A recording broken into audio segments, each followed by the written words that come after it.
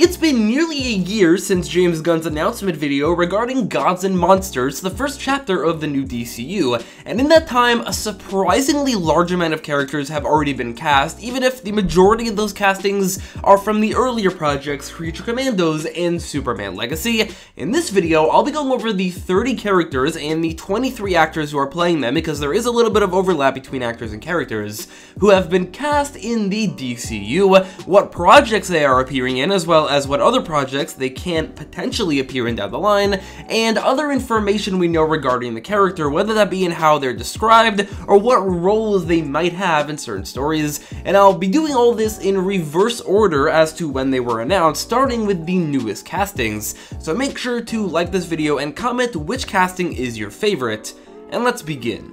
The newest casting is a bit of a technicality that I decided to include, as there are 3 characters who we now know the actors for, but we don't know who those actors will be playing, after another casting that we'll get to in a minute that involved casting someone who's already playing someone in the DCU. James Gunn had to further explain on December 10th something that he's previously said, which is that actors won't be playing 2 different characters on screen, but can very well be voicing multiple characters in animation, and while doing so, James Gunn confirmed that Alan Tudyk, Maria Bakalova, and Steve Agee, who will appear in Creature Commandos as some of the main characters, will be also voicing at least one more character on that show.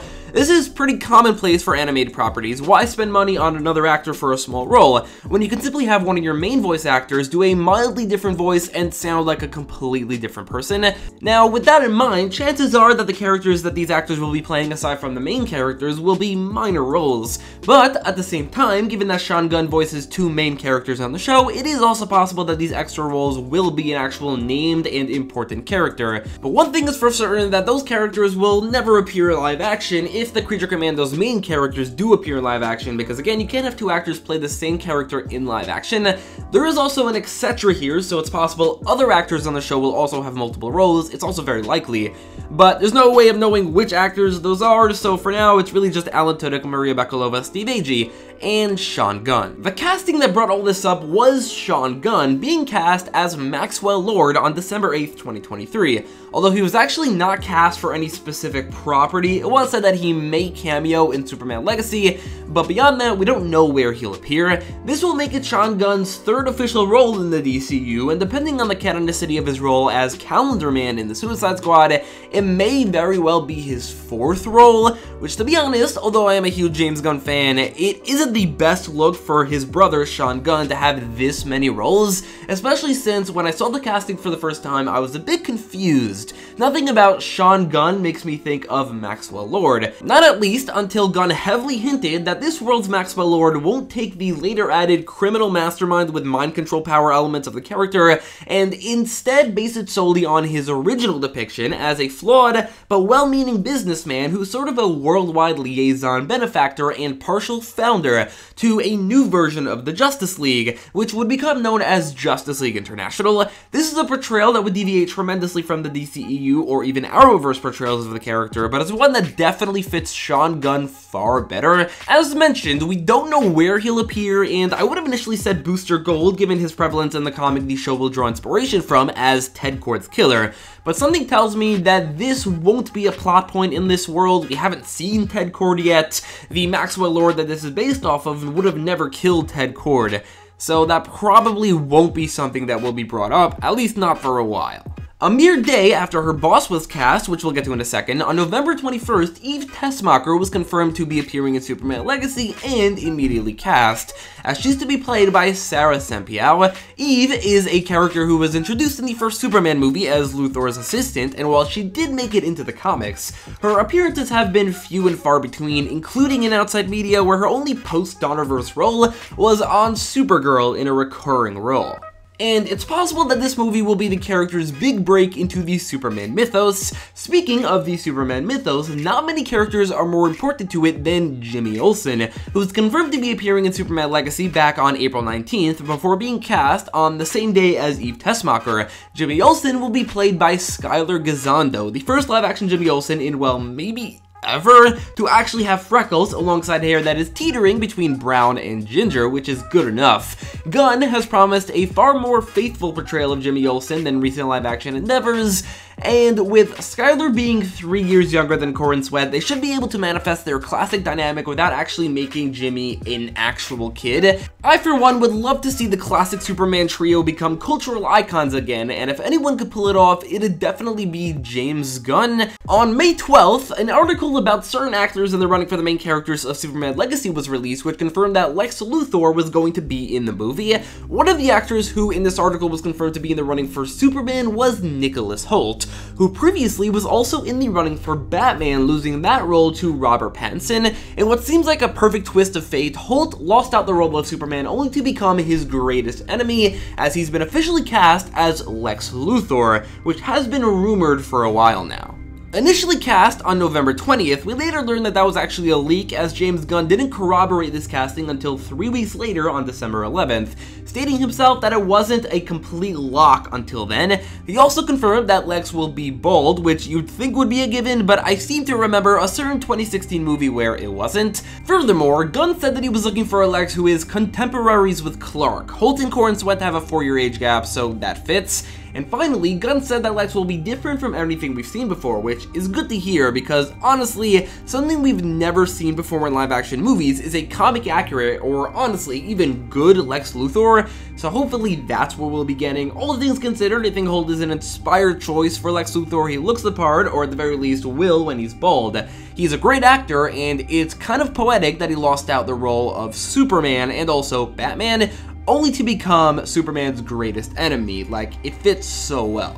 The beginning of this huge casting week came on November 15th when Maria Gabriela de Faria was cast as Angela Spica, aka the Engineer, a member of the Authority. She was not cast for the Authority movie, but rather for Superman Legacy, confirming that at least some members of the Authority, or honestly for now, at least one, adding weight to the theory that the movie will take inspiration from What's So Funny About Truth, Justice, and the American Way, substituting the villains of that story, the Elite, with the team they're based on and the team they're actually a commentary about, the Authority. For anyone who doesn't know, since she's a rather obscure character, Angela Spica was the second character to go by the Engineer. Although not really, the first one was an unnamed man who only really appeared briefly to be a part of Angela's origin story. After her blood was completely replaced by nanobots, Angela gained the ability to shift her body into basically anything, whether that be weaponry or special suits for specific situations, or a number of other abilities. The Engineer is one of the more powerful members of the original Authority, who I could see putting up a fight against Superman, although maybe not for long.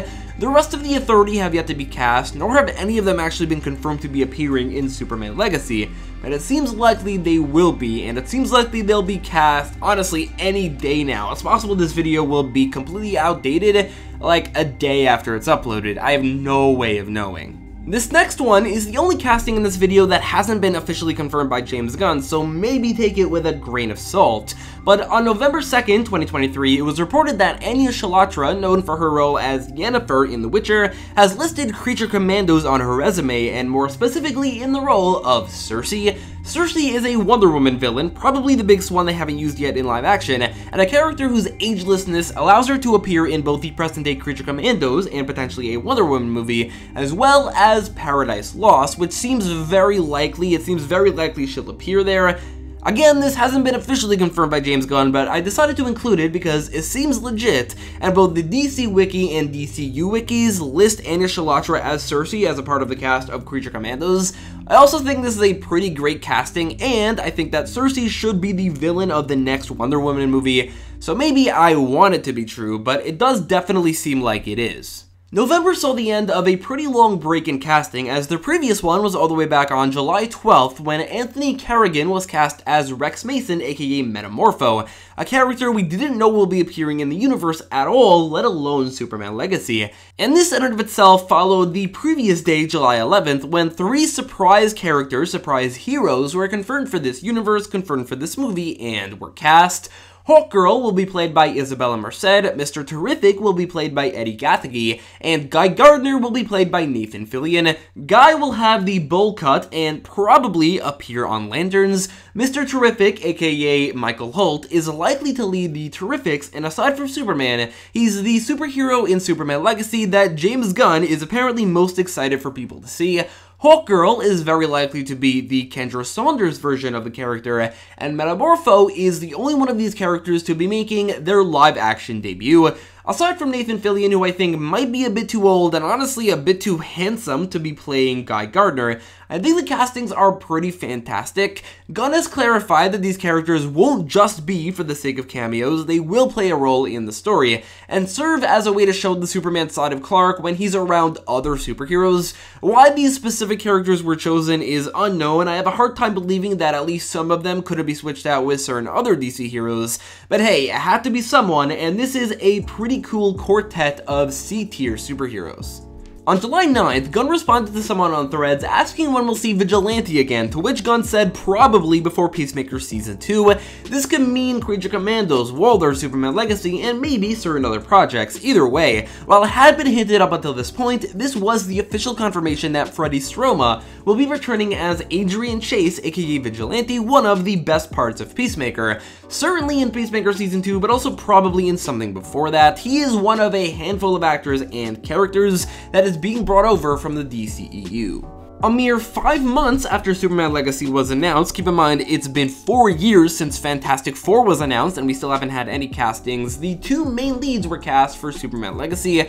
Rachel Brosnahan is going to be playing Lois Lane, who is described as having nearly as large a role as Superman himself, while David Corenswet will be playing Kal-El, aka Clark Kent, aka Superman. Certainly the most important character and most important casting in this video. David was by far and away the top fan cast for the role, with fan art floating around the internet for a while before he was cast, and he has recently been seen bulking up for the role. Meanwhile, Rachel Brosnahan was apparently considered on the verge of being too old for the role, as they were looking for someone in their mid to late 20s, but her audition was apparently so good they decided it'd be worth it.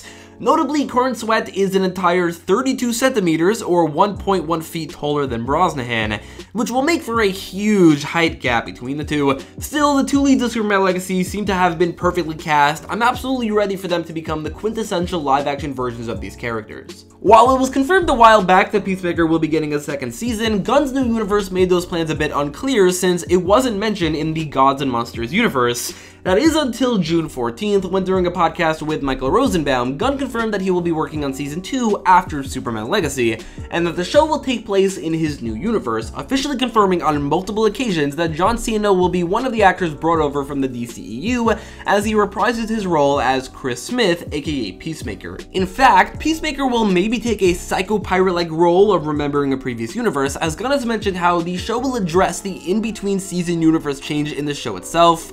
Also, it's likely one of the main characters of another show will want him dead. We'll get to that in a minute. Before that though, in the same podcast, Gunn confirmed that the then at the time upcoming Blue Beetle will be introducing the first DCU character, although over time it's become clear, especially after the movie's horrible box office, that the movie itself isn't actually canon. It's more so like the canon of the Suicide Squad or Peacemaker Season 1, which I've been calling loose canon, where similar events happen in the DCU but not exactly. It's unclear what elements of the movie will be brought back aside from two things: Zola Mariduena in the role of Jaime Reyes, and in all likelihood, the Blue Beetle suit will remain the same. Between Booster Gold, Guy Gardner, and Maxwell Lord, it's easy to see how they're leading into a Justice League International type situation, meaning Ted Kord will likely appear potentially on Booster Gold, which may very well be where Jaime Reyes is making his return. The first batch of DCU castings came in the form of the entire main cast of Creature Commandos being announced on April 12th.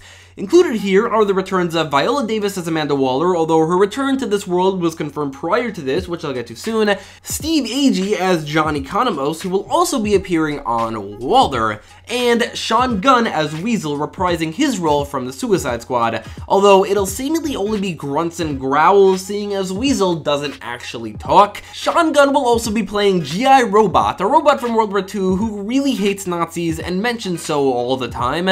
Going left from there in this image, we have Bride of Frankenstein, played by Indira Varma, who we've gotten a better look at in concept art, which is also the case for Eric Frankenstein, played by David Harbour. Both of these Frankensteins are the actual Frankensteins, as that story actually happened in the DC universe. At least that's the case in the comics. It might very well be the case in this universe, it seems likely. Batman villain Dr. Phosphorus will be played by Alan Tudyk. You might recognize the villain Blight, who's based on Dr. Phosphorus from the popular Batman Beyond meme, or maybe just Batman Beyond itself, as he's like kind of the main villain of that show. Nina Mazursky will be played by Zoe Chow, a character who was initially created for the Flashpoint universe. She's a scientist who experimented on herself, turning her into an amphibian. Rick Flag Sr. will be played by Frank Grillo. Sr. is the father of Joel Kinnaman's Rick Flag from the Suicide Squad, who went through just about the same events that led to his death, which will undoubtedly lead to Flag learning that Peacemaker killed his son, and he will go after him either by himself or potentially even manipulated by Amanda Waller. And finally is an original character, probably hailing from one of DC's fictional Eastern European countries, Princess Ilana Rostovic, who will be played by Maria Bakalova. This brings us to the very first DCU casting, originating in the January 31st Gods and Monsters video. Waller was confirmed from the very beginning to be bringing back Viola Davis in her role as Amanda Waller, as her character is held accountable for her actions. Not only that, but as we previously mentioned, Davis is first reprising her role in voice form in Creature Commandos, which is a team that's actually been reworked into being a monster-based Suicide Squad led by Amanda Waller. And that brings us to the end of this video. Every character who has been cast so far for the DCU, this is absolutely only the beginning. There's still hundreds of roles to cast, but I gotta say, while Nathan Fillion as Guy Gardner caught me off guard, and Sean Gunn as Maximo Lord seems a bit weird, the castings so far have been absolutely phenomenal. It does seem to me like we're in for something special here. So let me know in the comments down below which one of these castings is your favorite, and thanks for watching.